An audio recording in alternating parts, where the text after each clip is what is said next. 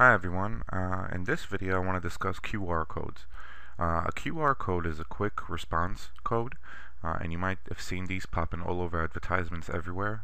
Originally it was developed in Japan to track, I believe, license plates. I'm not really sure, but they became really increasingly popular because now every mobile phone can scan them, and you can put these on letters, flyers, advertisements, resumes, pretty much anything.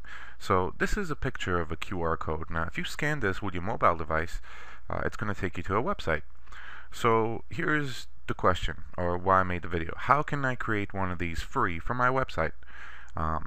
Google actually, with its URL shortening service, provides a free way to do this, really easy. So let me quickly show you how to create a QR code, and then I'll discuss a couple of uses for them, like I've already mentioned. So using Google, I'm just going to type in URL shortener, and you'll see it's going to take me to goo.gl. Now goo.gl is actually a URL shortening service Google created, so if you have a long web address you can shorten it. So let me make one for my website real quick.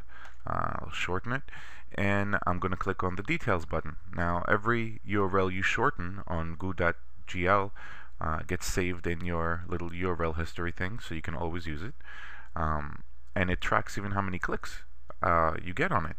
So let me click on details next to the URL and take a look. Right here is my QR code. Now suppose I have a resume, or suppose I have a flyer. I'm putting out these things on the street, and I would like people to go to my website without having to remember dangerstudio.com or whatever my URL is. Could be anything from a social network URL, pretty much literally anything. I would take this code right here, this QR code that I just created. It'll take me straight to my website, dangerstudio.com, and I will put this QR code pretty much on anything that I want anyone to easily be able to just snap with their phone. Now I've seen really remarkable uses for this. Some people on the street just put these on labels and put these all over the place, and out of curiosity you can scan some with your phone and you can see where they take you. And I've seen a lot of these point to resumes, believe it or not. So that's it. It's a real short video I wanted to make tonight, and I just wanted to show you guys how to create QR codes that you can use with anything and everything. So again, go to Google.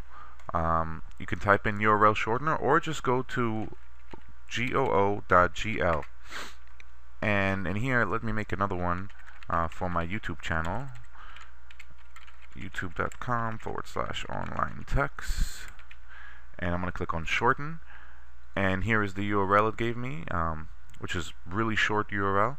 And if I click on the details portion of it, it's going to give me statistics about who clicks on it, who went to my website through the QR code, and it's also going to give me the QR code picture.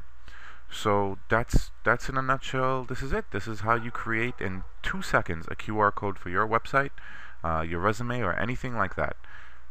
And it's very useful, and you're going to be seeing a lot of these, a whole lot of these coming up, because everyone happens to use them. I take the subway every day and I happen to see a billboard or a poster with one of those on there, and as I said, they've been popping up all over the city here in New York on labels and the places where you're least likely to find them, even a bathroom.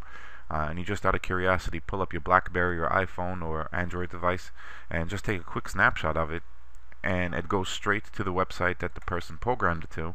Like in this case, I have it going to my YouTube channel, and I can go to my details of my other one that leads to my actual website, dangerstudio.com, and that's it.